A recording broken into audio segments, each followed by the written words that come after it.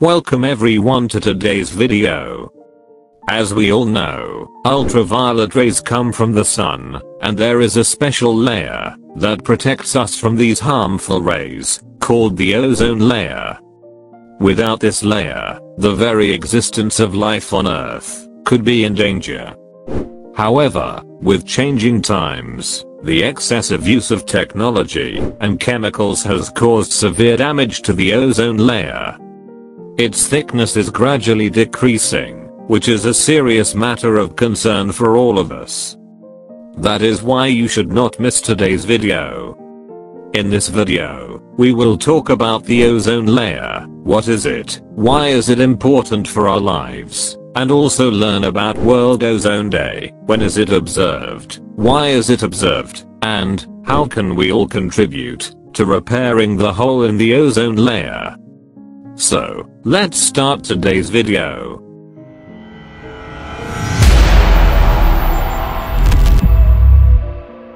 First, let us talk about what is ozone actually. Ozone is a gas made up of 3 atoms of oxygen, and its chemical formula is O3. This gas is found in the stratosphere of the Earth's atmosphere, which is located about 10 to 50 kilometers above the Earth's surface. Ozone forms a protective layer around the Earth, which is why it is called the ozone layer, or the Earth's protective shield. It protects us from the harmful ultraviolet rays of the sun. If this layer did not exist, these rays would directly fall on the Earth, badly affecting our skin and eyes. This could lead to skin cancer, cataracts, and many other health-related problems. Not only this, but ozone depletion can also harm animals, plants, crops, and marine life. Do you know that today a large hole can be seen in the ozone layer? This is because, over the past few years, we have used ODS so extensively that they have caused severe damage to the ozone layer. ODS means ozone-depleting substances such as chlorofluorocarbons, hydrochlorofluorocarbons, hydrofluorocarbons, halons, carbon tetrachloride, methyl chloroform, methyl bromide, and several other harmful chemicals. These substances were once commonly used in refrigerators, air conditioners, hairsprays, and foam products. However, their use has now been banned in many countries, since ODS are the main cause of ozone layer depletion. Still, industrial emissions, air pollution, and some chemicals continue to damage the ozone layer. When these gases reach the atmosphere, they react with ozone molecules and destroy them. Because of this, the thickness of the ozone layer is decreasing, and today we can clearly see a large hole over Antarctica. Now a question arises, why did the hole in the ozone layer form specifically over Antarctica? The answer is that the biggest reason for the hole above Antarctica is its extremely cold environment. In such low temperatures, polar stratospheric clouds form in the upper atmosphere. On the surface of these clouds, harmful chemicals such as chlorine and bromine released from CFCs accumulate and become active. These chemicals then break down a large number of ozone molecules. Along with this, a polar vortex forms over Antarctica, a strong circular wind current that traps air and chemicals within that region. As a result, those gases remain concentrated over Antarctica, instead of spreading elsewhere, continuing to damage the ozone layer in that specific area.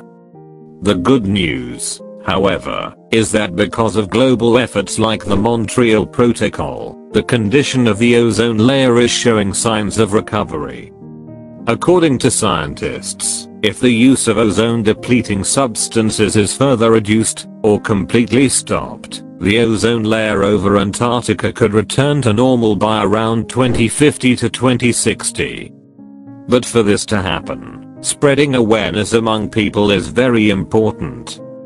That is why, with the purpose of raising awareness about the ozone layer, World Ozone Day is observed across the globe on the 16th of September every year. On this day, awareness is spread among children as well as adults through various activities and programs, so that people avoid actions, or the use of chemicals, that can harm the ozone layer. Now let us talk about the history of this day. Between the 1970s and 1980s, scientists observed that some chemical gases we were using, such as chlorofluorocarbons and halons, were slowly destroying the ozone layer. But in 1985, when the discovery was made, and a massive hole was found over Antarctica, it shocked the entire world. This was not just a discovery, but a warning for all of us, that if we did not take the right steps in time, and stop the use of ozone-depleting substances, the future of coming generations could be at risk. Understanding this seriousness, the Montreal Protocol agreement was adopted in 1987. So, what exactly is the Montreal Protocol? The Montreal Protocol is an international agreement that was adopted in 1987 and formally came into force in 1989. Its main objective was to gradually phase out the production and use of ozone-depleting substances. It is considered the most successful environmental agreement to date, because thanks to it, the condition of the ozone layer is improving today. In fact, due to this global effort, nearly 98% of ODS have been successfully eliminated worldwide. Now let us talk about, what should we do to protect the ozone layer from damage? Avoid the use of ozone-depleting substances. Dispose of old electronic appliances properly. While buying new equipment, check for the label ozone-friendly product. Avoid burning plastic waste. Use public transport as much as possible to reduce pollution. Prevent deforestation. Plant more and more trees. Save energy and increase the use of renewable energy sources. Promote organic farming to reduce the use of harmful chemicals. Encourage environment-friendly industries and technologies. Follow all rules and protocols related to the ozone layer, such as the Montreal Protocol. The ozone layer is the protective shield of our Earth, and it is our responsibility to keep it safe. With this, we end today's video. Please like and share it, and don't forget to subscribe to our channel for more content.